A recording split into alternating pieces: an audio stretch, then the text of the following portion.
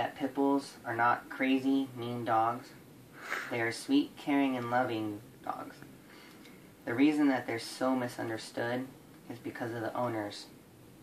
I believe that if people didn't use them as fighting dogs or any other thing, then they would be seen like any other type of dog. I've owned a pit bull almost my whole life. Her name is Surrey. She is the most sweetest and most loving dog you'll ever meet. But when I take her out to walks, I get stared at. People keep their distance away from me. All because of what they've heard from friends, on YouTube, or the news. When I was 6 or 7 at my soccer game, I went to the sidelines, and as I was watching the soccer game, I looked over and saw a little schnauzer. I went over to go pet it, and it ended up attacking me, and I had to go to the hospital to go for stitches.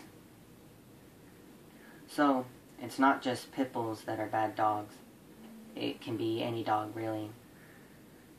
Even celebrities like Michael Vick that made pit bulls look bad, that used them as fighting dogs, and killed thousands of them.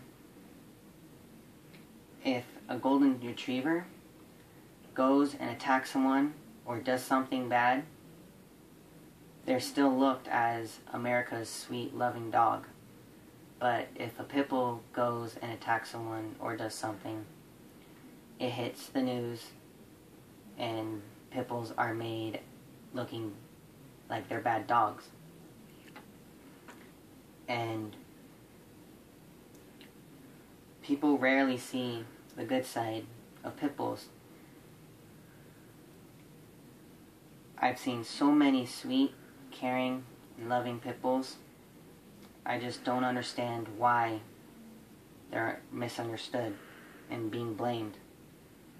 I believe that if I can change someone's mind about pit bulls, I can change thousands. I took my dog to see Spot Walk. It's an event of all about dogs, mainly. I introduced her to so many people that didn't like pit bulls or read things about them. But once they met her and other pit bulls over there, it changed their mind, and it let them know that it's not the dog and that it's the owner. And I believe that pit bulls are good. They just need a chance to show the true side of them. And that's what I believe.